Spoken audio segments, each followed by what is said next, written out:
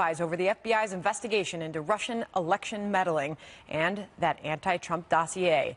The complete transcript of the Senate Judiciary Committee's interview with the co-founder of the firm behind the dossier is now out. Senator Dianne Feinstein, the ranking Democrat on the committee, decided to release it despite objections from Republican Chairman Chuck Grassley. He says putting it out there only hurts the committee's probe. This is Outnumbered. I'm Sandra Smith, and here today, there she is, Harris Faulkner. The editor of townhall.com, Katie Pavlich, is here. Former deputy spokesperson for the State Department, Marie Harf. And joining us today on the couch, Fox News politics editor and the editor of Halftime Report, Chris Stirewalt here. And he is outnumbered, and you never know what you're going to get when Stirewalt sits on the couch. Woo! It's going to be a good hour. Enthusiastic gratitude. Yes. Right. We'll start with that. Enthusiastic gratitude. Thank you for having me. Daya is on fire. She mentioned fire. Look forward to the hour. Let's get it started. In a unilateral move, the Senate Judiciary Committee's ranking Democrat, Dianne Feinstein, released the full transcript of her committee's interview with Glenn Simpson. He's the co-founder of Fusion GPS, the firm that was behind the anti-Trump dossier. Republican Committee Chairman Chuck Grassley saying while they will continue to work together, he's disappointed and that the release could hurt their investigation going forward. I think it does create some problems.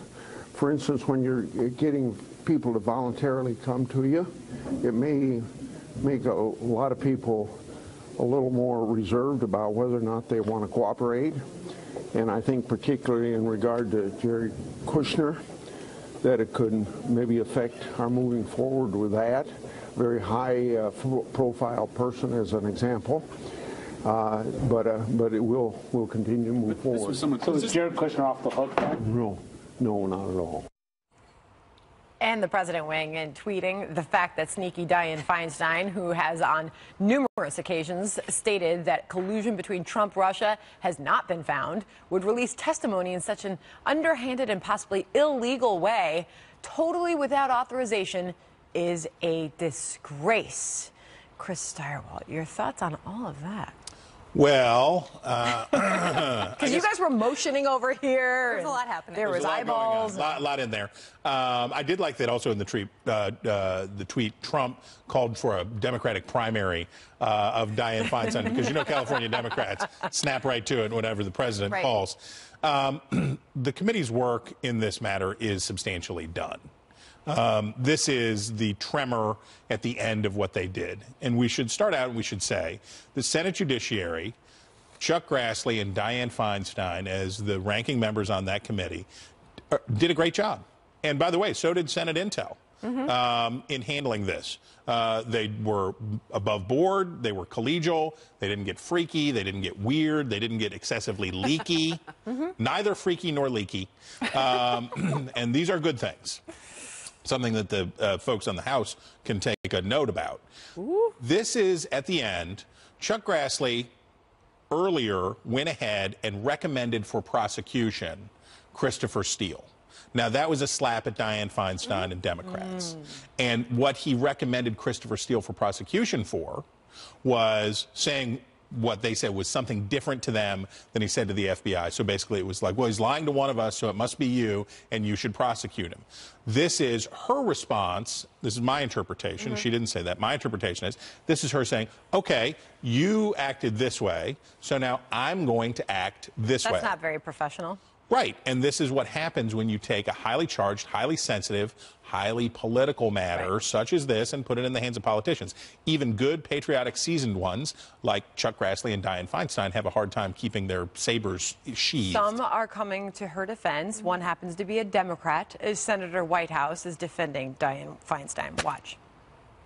What they've tried to do is to create this sense that there's some collusion between the Russians and Christopher Steele. When you look at Glenn Simpson's testimony, it's clear that that could not be farther from the truth.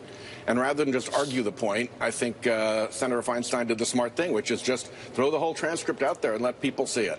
Marie Harf's in the background saying, I'm agreeing. Well, on this couch, we have so many times said we need more answers. They need to answer questions. We need more information. Here is a 300-plus page transcript.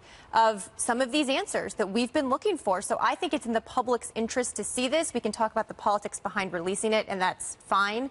But we've been looking for some of these answers, and it has been used in a very partisan way. And I do think that Fusion has the opportunity to defend themselves. They called on this to be released. So there was nothing untoward about it in terms of getting people to cooperate, because the witness, in fact, wanted it to be out there. Well, they'll say they want it released, but they also won't testify in a public hearing. They refuse to do that. And Dianne Feinstein now has given Glenn Simpson an out, because he can now say, well, my transcript has already been published. Right, my testimony speaks for itself. There's no need for me to now testify in front of the American people and allow them to make their decision. In terms of the answers that we got from this transcript, there aren't many. Glenn Simpson refused to answer whether he was in touch with the FBI about this dossier using information. He refused to say whether he was employing Russian agents, people in Russia, to help gather this information. And he also refused to say and answer the question of, have you ever guaranteed a client that your research will prompt an FBI investigation of the person that you were trying to take down? So we actually don't have a lot of answers when it comes to the 300 pages that we got. And I think it opens the door to even more questioning of Democrats, the funding behind it, the Democrat National Committee, the Hillary Clinton campaign, and who exactly Christopher Steele is and who he was working with. Yeah, those were such excellent questions. It's a shame we didn't get some of those answers. And I would say that for the other side, maybe the argument is, yeah, this has been released, but for the pertinent issues, we still want you to come and testify publicly. You know, I didn't lose the timing on this, did I, Chris? Because the president was just calling on Dianne Feinstein to ask her about immigration. I mean, that was epic, that meeting that we saw yesterday. That was something different. That was amazing, seeing how those two sides, Republicans and Democrats, those invited to the White House, a hand-picked list, came and sat with the president and talked. He even, you know, at one point made sure that Dianne Feinstein had the floor at that table. I'm calling on you. Come forth. And she said, well, I don't know if you would listen to this. We'll listen. Put it out there. And then this. I mean, I know that things don't happen simultaneously, but unfortunate, I would say. But it's still, as far as the president is concerned, he is still, as he did in this most recent tweet, is calling this the single greatest witch hunt in American history. He says it continues. There was no collusion. Everybody, including the Dems, knows there was no collusion. And yet on and on it goes. Russia and the world is laughing at the stupidity they are witnessing. Republicans should finally take control. Well, they pressed that one guy to death with stones in Salem. So I think that guy would say that that was the biggest witch hunt. Literally. Literally. But to actually do those things. Yes, they did. Unfortunately. In this case, look, what they do in Congress matters less and less and less. We are down to recriminations. We are down to scoring partisan points. We are down to trying to get the last word in. This is I said that. I released the last release. So we're down to that point, and that's fine. It's Congress. We don't take them too seriously. What matters now, who's got the ball? Mueller. Mueller's got the ball, and everything now depends on when is Trump going to sit down and talk to Mueller? What is the nature of that interview going to be like? How much of it is going to be written? How much of it's going to be in person? Who else is going to be called? And the most important thing Chuck Grassley said going forward, the reporter said, is Jared Kushner off the hook? And he said, not by a long shot. Right. Let's not let that get lost in all this. Meantime, we've got another wrinkle in this dossier story. President Trump's personal lawyer, Michael Cohen, filed a defamation suit over it. He's suing Fusion GPS, Glenn Simpson, and BuzzFeed, and tweeting this, quote, enough is enough of the fake Russian dossier. Just filed a defamation suit against BuzzFeed News for publishing the lie-filled document on POTUS and me. Katie? I think it's fair to say that the document is defamatory. However, I think this lawsuit is going nowhere. The President of the United States has been a public figure. He's now a public official, but he's been a public figure essentially his entire life. His attorney, Michael Cohen, is also a public figure, and the bar is very, very high for libel and defamation suits. So they can win maybe on the PR here. They can make a statement about the intimidation and don't publish this stuff because we'll run you into court and rack up your legal fees. But in terms of actually winning the lawsuit, I don't think it's going to go very far. I also am not sure that Team Trump wants to expose the full dossier to legal vetting, because there are parts of it that potentially are true. Some of the most salacious stuff is probably not, or possibly not. But if they want a judge to be able to go through every part of the dossier as part of a discovery process, I actually don't think that... Well, they could have unsealed it. Maybe they're confident that there's nothing there. Maybe they're fine I think that is a false confidence. If you go through the entire dossier, there are many smart people in this field who believe at least some of it is true. Yeah, it's interesting what you say, because I think when people look at the story, they have not definitively drawn a line between the president and his attorney. But this is his attorney's lawsuit, and he has been a public figure, so to speak, but not like a household name. Yeah, the most famous clip of the 2016 election. That's true. What polls? Which polls? All of them. All of them. That's true. Never forget. Never forget. Exactly. All right, we'll leave it there. Some of President Trump's biggest critics are rethinking their opposition after an extraordinary event at the White House yesterday, when the president led a bipartisan and bicameral meeting of lawmakers with the cameras on. Plus, the two sides seeming to come closer to a solution on those so-called dreamers. But will the country get more border security in return?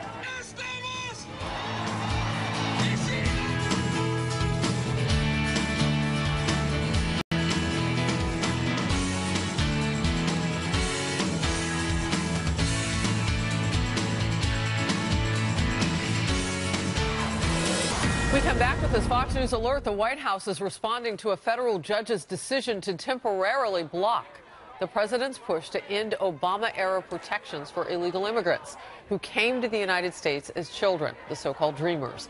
The White House is calling this move by this judge outrageous. The judge's ruling coming after the president led a nearly hour-long bipartisan meeting on camera on immigration, and we got to see all of it. We're here today to advance bipartisan immigration reform that serves the needs of the American families, workers, and taxpayers. It should be a bill of love, and we can do that. But it also has to be a bill where we're able to secure our border. So in order to secure it, we need a wall. It has to be a bill to end chain migration. The other is to cancel the lottery program. They call it visa lottery. I really do believe, Democrat and Republican, the people sitting around this table want to get something done in good faith, and I think we're on our way to do it. The president said we'd have enough to chew on for about 2 weeks, and then he invited those reporters out. Democratic Senator Chris Coons believes the president may be able to push Congress to a deal. So what I thought we saw yesterday in that meeting, both in the visuals and in the conversation, was the president really trying to be and sound reasonable on a compromise around the dreamers on DACA. If the president chooses to make this not just one-day photo op, but to show real leadership here, he actually could move us forward by getting a resolution to the status of dreamers and new investment in border security. All right, here's an update. A group of House conservatives led by Congressman Bob Goodlatte and backed by Speaker Paul Ryan is set to release their own immigration proposal today. It will reportedly call for aggressive border enforcement measures and a deal to help the dreamers. Chief White House correspondent John Roberts is live for us on the North Lawn. John?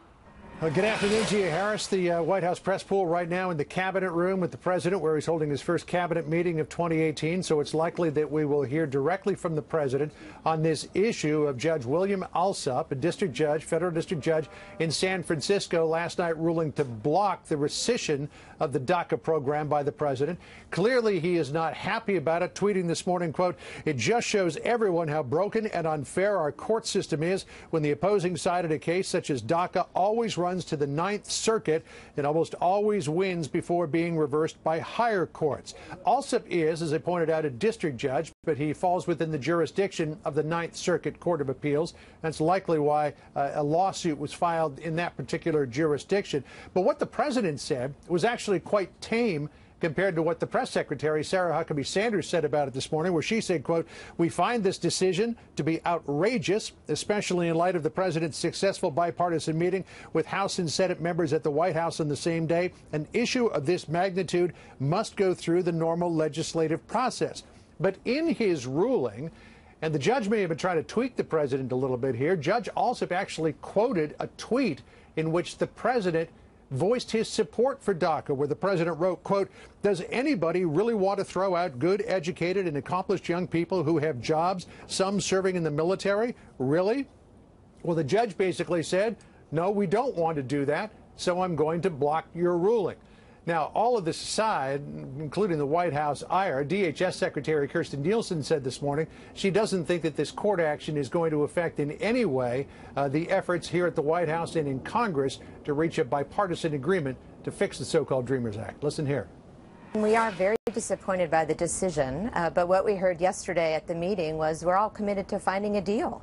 So a permanent solution is actually to the benefit of all the current DACA recipients, and that's what we'll pursue. So what we've heard since that meeting and during that meeting yesterday is that there does seem to be some momentum toward finding some kind of fix here. The question is, what will be included in that fix? The president wants to fix DACA. He also wants some border security measures, including a wall and other items. And then he also wants an end to chain migration and an end to the visa lottery program. Yesterday, when he came out, the House Minority Whip Steny Hoyer said there was unanimity in the room about the need to address the issue of the Dreamers, but didn't say anything about border security. So we'll see where this goes. And around we go. John Roberts, thank you. Thanks, Harris. So, Chris Steyerwalt, I don't know how big of a deal this is. You'll have to tell me because, you know, January 19th will be here in a heartbeat. Lordy day. And the people in that room yesterday seemed to think that they needed to get this done before next Friday. Well, there's people say that that this is a must-pass resolution. Never underestimate Congress's ability to fail. It is always within their power. Great. No. You mean to get anything done? Well, look, they're exhausted. They passed legislation, so they're very tired right now. They had all of Christmas break. They need time to recoup. The reality here is the funding legislation that they need to pass on the 19th to keep the government funding. Now we got debt ceiling, military authorization. We have multiple cans. We have cans tied together on a string, kicking them down the street. They have to address this on the 19th of January. Now, Democrats say they're not voting for it unless DACA is resolved. They won't vote for it. Now, I don't know that that's true. I don't know that that's 100% true. They say it. I don't know if it's true. On the other side, the Republicans say we're not voting for any DACA amnesty unless we have a wall. Now, I don't know that that's true either. I think we're finding out how much each side is bluffing about this, and the appropriate thing is happening. The House is promulgating legislation. The Senate's going to promulgate legislation. And we'll see some of that today from the House. Well, yeah. And what was interesting, too, as you listen to that meeting yesterday, the president said, you know, I understand that there are parts of where you would, you know, put along a fence line or a wall that will work, and there are parts which won't. We'll take a look at that. And it isn't that he hasn't probably known that all along, but now we're starting to hear even more detail about that as they move forward. He's also said that before as well. That's what I'm saying. It's not something that we didn't know before, but now it's in more detail because they got to get a deal. Can I have an addendum to, can I revise and extend my remarks? You can reclaim your time. I wish to reclaim my time, madam. And it's this. The most important thing that happened yesterday in that meeting wasn't any substantive discussion. But as Senator Coons said and others said, after 10 days in which the discussion about Donald Trump was, is he too senile and stupid to be president? People said, oh, he seems to have a command of these issues. He is conversant. He is nimble. He is moving around the table. He is engaging people. He is, as you said before, bringing Democrats in, Republicans in. He was inhabiting the persona of a transpartisan deal maker. Which is why they did it, probably. Well, yes, of course. And it worked, and it was 55 minutes of him being in command and him having command of the issues. Speaking of which, the president's been holding his cabinet meeting today. We're about to get to that now. But we are told that he talked about just that in this meeting, talking about how networks covered that meeting, said he received notes of congratulations from many people about his holding an hour-long meeting of that meeting from various television network anchors. But he does talk, guys, and this is important. Securing border, the depleted military, talking about Moon Jae-in. He said the phone call was very good. Nikki Haley was brief but not on the call. The president's getting to a lot of very serious issues in this cabinet meeting. Let's listen. Welcome back to the studio. Nice to have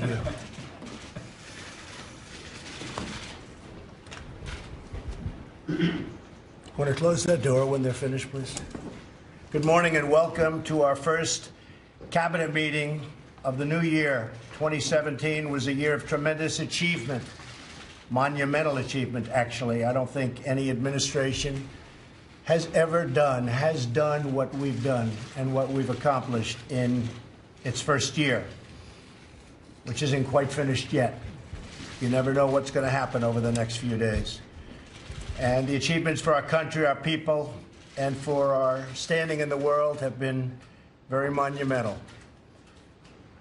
We confirmed an incredible new Supreme Court justice. and more circuit court judges in our first year than any administration in the history of our country. And we have many more coming. We've set a new record on reducing regulation and all forms of stopping growth and stopping jobs that were crippling America's economy. Again, the records that we set, 22-1, nobody's ever come close. And the amount of regulations that we've cut is a record also in our country's history, as reported by many newspapers, in particular the Wall Street Journal did a big story on it. And before Christmas, we passed the largest tax cut and reform in American history, including ANWR and including the fact that the individual mandate was terminated, which is a tremendously important thing and a very popular thing, I must tell you. People are supposed to pay for the privilege of not having health care. That was not good. Unfortunately, the courts didn't cut it, but we cut it. So in addition to the largest tax cut and reform in history, we have one of the great oil sites that's now been approved. They've been trying to approve ANWR. I don't know if people know this. For over 40 years, Ronald Reagan tried to get it approved for exploration and for drilling. And for 40 years, they've been trying to get it approved. That was in the bill, an individual mandate in the bill. Since that tax cut was enacted, more than 1 million workers have already received a tax cut bonus, something that, frankly, nobody even thought about. We didn't think about it. Nobody thought about it. We just knew a lot of good things were going to happen. And I must say AT&T was at the first one, and they did it, $1,000 per employee. They have hundreds of thousands of employees. And many companies followed immediately thereafter, and now they're following. I guess the employees are saying, what about us? And millions of employees in this country are getting $1,000 and more, in some cases, tax bonuses because of the tax cuts. Hardworking American families will receive tremendous tax relief. We lowered our tax rates, nearly doubled the standard deduction, and doubled the child tax credit, which Ivanka Trump was pushing very, very hard, I will tell you that. And so was Marco Rubio. And I will tell you that the Republican Senate, we had no Democrat support, zero. They didn't want tax cuts. They want tax increases. They want to raise your taxes. They don't want to cut your taxes. But the child tax credit has become very important to the American family, and they're very happy about it. Our historic reductions to the business tax will raise annual household income by an average of $4,000. That's a tremendous number. The amount of money that's going to be brought in, we think it's going to be close to $4 trillion because of our tax reform. Will be a number that this country has never seen pour into our country. And that's going to create more jobs and more investment.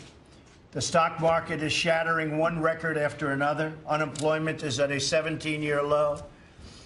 And I'm very proud of this. African American unemployment reached its lowest level in history. Think of that. And on the campaign trail, remember I said, and would constantly say, what do you have to lose? Meaning, what do you have to lose if you vote for Trump? And now, it was just reported, African American unemployment is at its lowest level in history. I'm very proud of that. We're also making America safe again.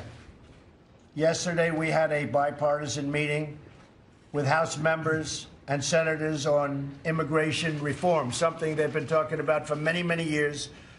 But we brought them together in this room, and it was a tremendous meeting. Actually, it was reported as incredibly good. And my performance, some of them called it a performance. I consider it work. But got great reviews by everybody other than two networks who were phenomenal for about 2 hours.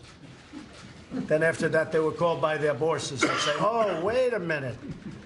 And unfortunately, a lot of those anchors sent us letters saying that was one of the greatest meetings they've ever witnessed. And they were great. For about 2 hours, they were phenomenal. And then they went a little bit south on us, but not that bad. It was fun. They probably wish they didn't send us those letters of congratulations, but it was good. I'm sure their ratings were fantastic. They always are.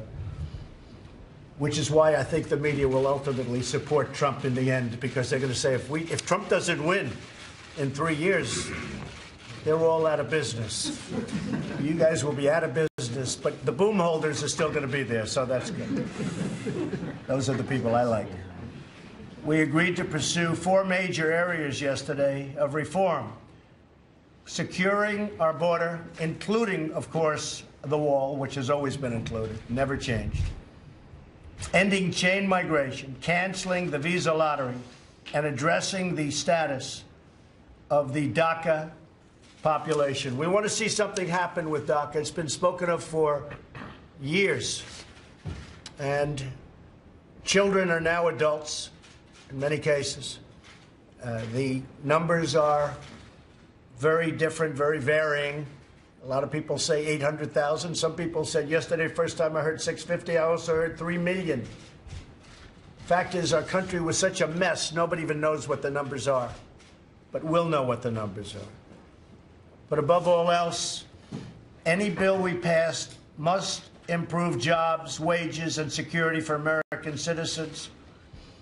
The people who elected us, all of us, the people that elected us, we have to take care of them. We have to have a strong military. We can't play games with our military. Whether we're Democrat or whether we're Republican, we have to have a strong, that's not a point of negotiation. We can't say, oh, we're going to give you money for your military, but you have to give us money for something that, frankly, is much less important than security. And we have to keep our country strong. And our military was badly depleted over the last long period of time, beyond President Obama, I will say, beyond President Obama. Our military was very, very badly depleted. I just spoke to President Moon. He's very thankful for what we've done. They're having talks with North Korea. We'll see how that happens. He felt that the initial talk was extremely good, had a lot of good comment. Rex was on the phone, and Nikki's been totally briefed, but we had a very, very good conversation, and we'll see where it goes. He's very thankful for what we've done. It was so reported today that we were the ones without our attitude that would have never happened. Who knows where it leads? Hopefully it'll lead to success for the world, not just for our country, but for the world. And we'll be seeing over the next number of weeks and months what happens. On a separate front, we are going to take a strong look at our country's libel laws so that when somebody says something that is false and defamatory about someone, that person will have meaningful recourse in our courts. If somebody says something that's totally false and knowingly false, that the person that has been abused, defamed, libeled, will have meaningful recourse. Our current libel laws are a sham and a disgrace and do not represent American values or American fairness. So we're going to take a strong look at that. We want fairness. You can't say things that are false, knowingly false, and be able to smile as money pours into your bank account. We're going to take a very, very strong look at that. And I think what the American people want to see is fairness. Finally, as we begin the new year, I want to thank my cabinet for working tirelessly on behalf of our country. Every single day, every hour, I'm on the phone with almost all of them all the time. And we have a lot of exciting things to go. I'm just looking at Alex Acosta. What a job you've done with our health care. Now, he's Secretary of Labor, but he's very much involved in health care. And I think those rules and regulations will be out around February 1st, Alex, as I understand it. And this is health care through association. and associations. And I think that millions and millions and millions of people will be signing up. It'll be highly competitive. He has been able to totally get rid of state lines, so there'll be tremendous competition. And that will be a phase of healthcare that people don't talk about. But I think ultimately you'll have more people than you actually had even in Obamacare, and it's just a segment of what we're doing. So I just want to tell you, I read a lot of those papers last night, and it is really great work, brilliant work. I think it is something that people don't talk about, but it's something that's going to be very exciting and very great. It will be great health care at a very competitive price. There'll be tremendous competition, and it will cost the United States absolutely zero. So we're very proud of that. Thank you, Alex. And with that, we'll start our cabinet meeting, and we appreciate your being here. And you've gotten very familiar with this room. I appreciate your nice comments yesterday. Thank you all very much. Thank you. Thank you very much. How do you want Republicans to take control of the Russia investigation? Thank you very much, everybody. Do you want them to shut down the Russian? Thank you very much, everybody. Thank you. President, did you tell that you guys are not doing military action in North Korea? Thank you. Thank you very much.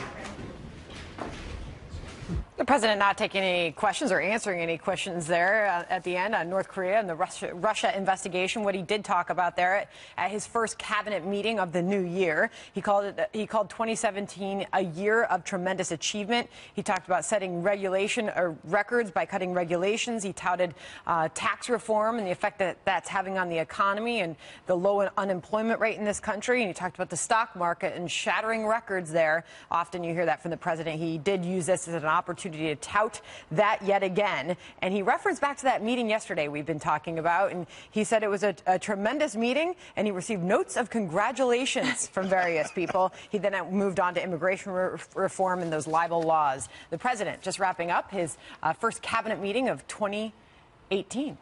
Steve Bannon is stepping down from his post as executive chairman of the website Breitbart News. The move comes after backlash over remarks attributed to Steve Bannon and a new book. Maybe you heard about that.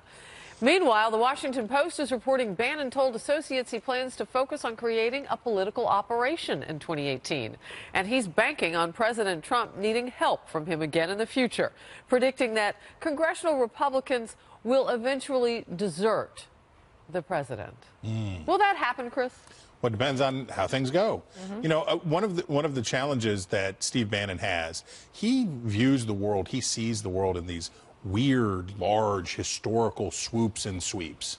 And he compares himself to one of the courtiers for the House of Tudor, or he compares himself to all of these grandiose things and all of this big stuff. Most of what happens in Washington, I wish people could understand this. This is my fervent prayer for my country. Most of what happens in Washington, most of what I cover, most of what we do is incremental and annoying. Most of what happens in little meetings, and it happens by accidents, and then a little bill passes, and then that doesn't happen, and that confirmation doesn't go through. There are not you do not feel the thundering jets of history reverberating over the canyons of time. And Steve Bannon lives in this bizarro space. Maybe the president's going to need him later. Maybe he's not. But here's a good tip for you. Don't trash talk his children. And don't lose him back-to-back Senate races in Alabama. There's a good starting place. Yeah. So, you know, Katie, just looking forward, and no disrespect to the Democrat on the couch today. No, I love when sentences start that way. This is a gap in time now, right? This is a gap in time. We know that after the presidential election, Democrats have still been trying to gather their message, so on and so forth. So this is a time for the party to do what with or without Steve Bannon? I think it's pretty clear that people are backing President Trump over Steve Bannon. And when you lose the Breitbart audience, if you go and look at the comments that were left on the website after this blew up in Bannon's face, it's very clear which side people are on, and I'm not so sure that they're going to go back to Bannon as someone who's going to be the leader of the grassroots movement. Let's not forget. What does that mean for the party, though? Well, I don't know what it means for the party, but when it comes to Bannon was supposed to be a grassroots activist kind of guy. He rode in on the Tea Party wave of 2010, was heavily involved in the turnover of the House of Representatives, involved in Tea Party movements all over the country. I don't know if they're really going to take him back on this. It's going to take someone else to get in there and get that job done. Well, so you've got a president now who he doesn't need Steve Bannon, according to Katie and Chris. So what do you do in the meantime as Democrats? Well, we'll see in the Republican Party what, if any, role Steve Bannon plays in 2018. We have a Senate race in Arizona that has Kelly Ward, Joe Arpaio now, that has a lot of Bannon supporters and Trump supporters playing in that primary space. Will he play a role? Will it matter? You have the Dean Heller primary that he has played a role in. Will it matter? We don't know the answers to these questions, but Donald Trump isn't on the ballot this November, and Republicans are. And Steve Bannon, a test for his staying power will be if he plays a role and if it matters, because so far this year he has a losing streak. Well, who else is going to play a role? I mean, Steve Bannon was not the only person who was involved in this movement that carried Republicans to power. There were a lot of other people involved at the grassroots level and, quite frankly, at the establishment level. And when it comes to the record so far of the losses here, candidates are going to have to look at Steve Bannon's record and go, do I want to be another losing category on his background? Sad! Exclamation point. A surprising take on politics by a New York Times columnist who admits he's no fan of the president. He's accusing the anti-Trump movement of, quote, getting dumber. We'll talk about that. Oh, Chris likes that story.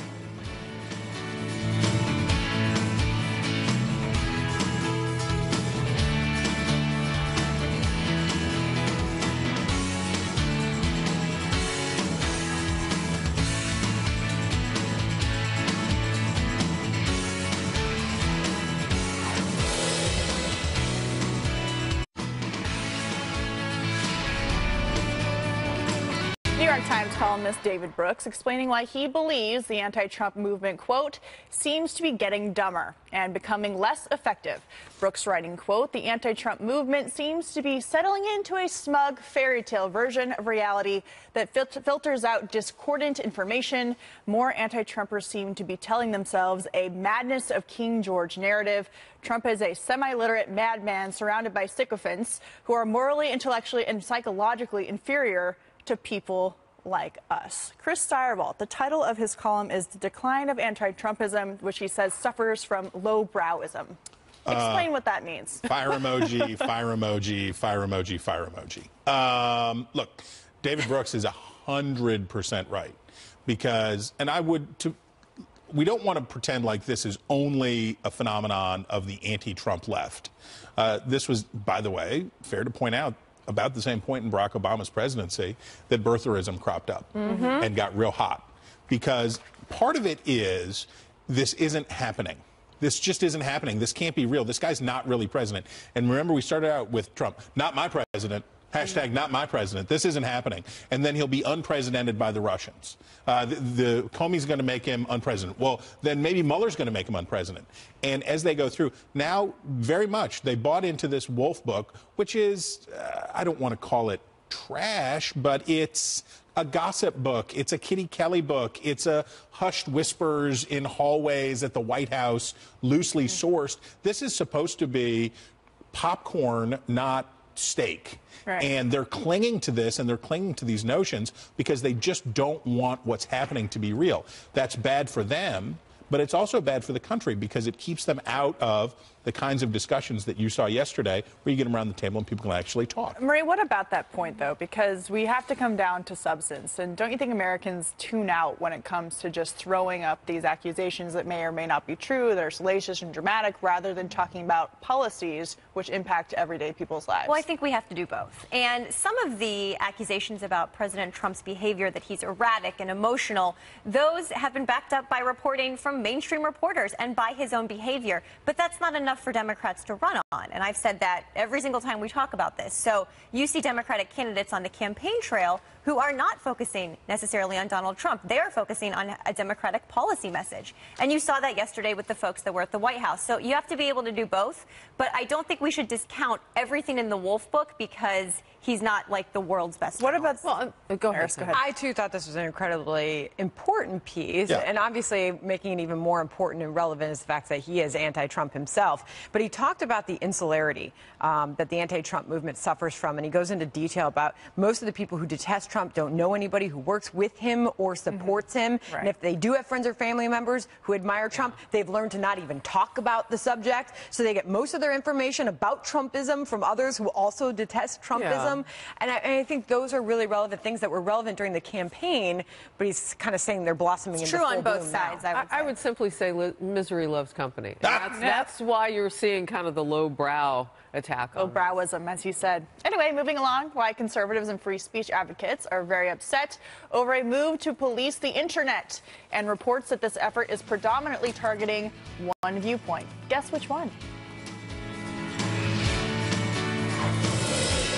More Outnumbered in just a moment. But first, let's touch base with Harris on what is coming up on Outnumbered Overtime, just a few minutes away. Harris? All right, Sandra, thanks so much. What a lineup we have. Deputy White House Press Secretary Hogan Gidley on a federal judge blocking the president on DACA.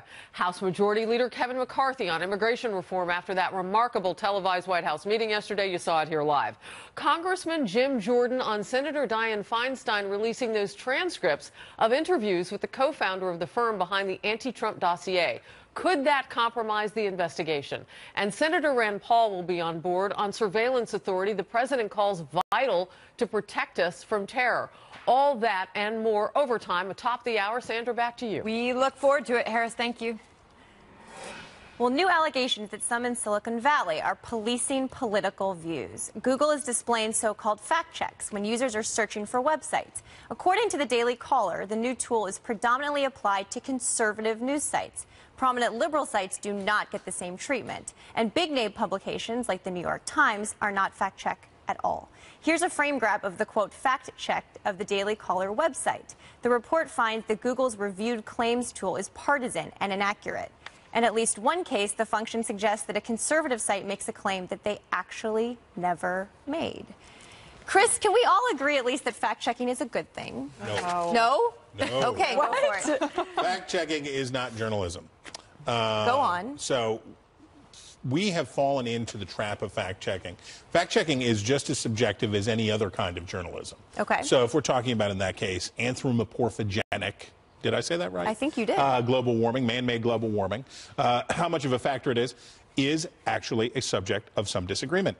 There is no substantive disagreement that there is climate change. How much man's role goes into climate change is a matter of some dispute. When Google gets into saying, you're wronger than she is, or he's righter than you are, you're 70% wronger than Google is way out of its lane. That's not the job. And I will just to make one more sniffy sniff about this, if I may sniff. I am tired of these companies telling me that they're not content providers. I agree. I wholeheartedly agree with you. I am sick and dadgum tired of Google and Facebook and all of these other people that are like, well, we're just a platform. We're just providing content that we police, that we say what's on it, that we say what it is. Well, hooey and horse feathers on that. Amen. That we disagree with. So, Katie, whose lane is it then? Because I think a lot of us look at the internet and think, I would like to know if things are true or not, right? I think it's up to the individual person to do their own research on a topic. Or the individual news organization. Right, or the individual news organization. Well, the key here is that it's conservative organizations and news outlets, conservative leaning, that are being targeted here, which is always the case when it comes to fact-checking or going after them like the IRS did. This isn't something that really ever happens to the left. We see it on college campuses, and it's really just saying, you're wrong because I disagree with you, and it actually doesn't have a factual basis at all. So I'd be highly skeptical of the fact-checking. So does Silicon Valley, then, do they have a big problem, then, when it comes to bias? Well, yes, because, of course, we were talking about bubbles before. Right. And bubbles are, and there are very few bubbles in the world thicker than the one that surrounds that part of the world. Absolutely. Yeah. And they live in that space. And, of course, just as